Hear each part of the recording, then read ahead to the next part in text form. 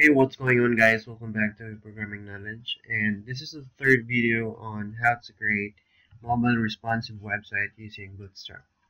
So in the previous tutorial, we have added the menus and the masthead for our website. So if we try to preview our website in our browser, we can see that we have the nice looking website or basic website that is responsive. So if we try to resize our window, we can see that our layout would respond to the size of our browser window. So if you try to click on this hamburger icon, the menus will be hidden, and if you try to click on this hamburger icon, the menus will be shown. So in this particular tutorial, we will be working on with this index.html file, and we will be adding the other components of our website. So let's go ahead and head back to our code editor and add some elements to this particular code. So we have here the about section of our page. Let's add a section, and this particular section will have the class of page section, and we have the background primary, and of course the ID of this section will be the about. So again, this will be the target for our menus because we set the target of our about section into the ID of about, which is our section or the ID of our section. Okay, and inside here we will be adding a new div with the class container, and in here we need to define another div with a class row and justify content center, and another div that will hold our column. So that will be column large 8, and of course the text will be center or aligned at the center of our division. And the next one will be, we will be adding the h2 tag, and inside this we need to type in we have got what you need, and this should have a class for transforming or making the text into white, and of course we need to set the margin of the top into 0, and then right below this we need to add a horizontal rule or HR with a class divider light, and then set the margin of top and bottom into size 4. And then below this line we need to add a paragraph element with class text white 50 and MB4, and inside this paragraph we need to type in programming knowledge as everything you need to get you started.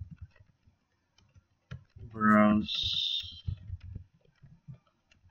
our awesome collection of video tutorials.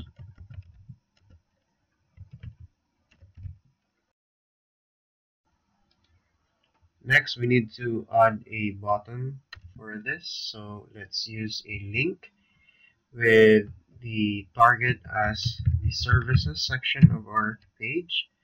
So this particular element or link element has the class of btn light, and btn xl, and of course the JS scroll trigger for our button.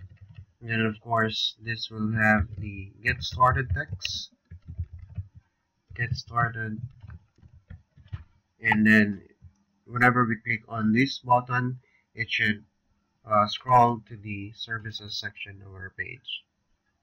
Okay, so let's try to review our page. Let's go back to our browser, refresh our page. So try to scroll down. We have this another uh, section, which is the about section of our page. So let's add another section, which is the services section of the website. So let's go back to our editor, and inside here we need to add another section. Of course, this section will have the classes of page section, and of course the ID of this again will be services. Okay, then again the div for our container, and h2 for the text at your service. Anyway, you could always put your text here, but in my case I have to stick with the at your service because this is the service section of the page or the website that I'm trying to create. So the h2 classes will be text center, and we have the margin at the top is 0, and define an HR here with class divider. Okay, and we have setting the margin of top and bottom size for another div for our row, and another div that will hold the column, which is column large 3, column medium 6, and the center or the text should be aligned at the center of this particular div. And inside this we have to set another division with mt5 as the class, and I element with class FA, which stands for our font awesome icon, and we need to set the size or increase the size of our icon 4 times. So FA and then 4x.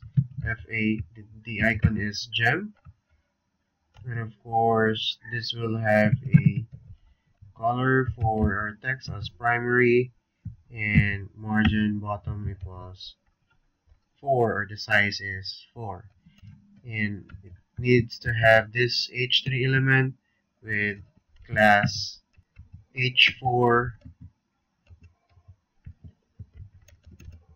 mb-2.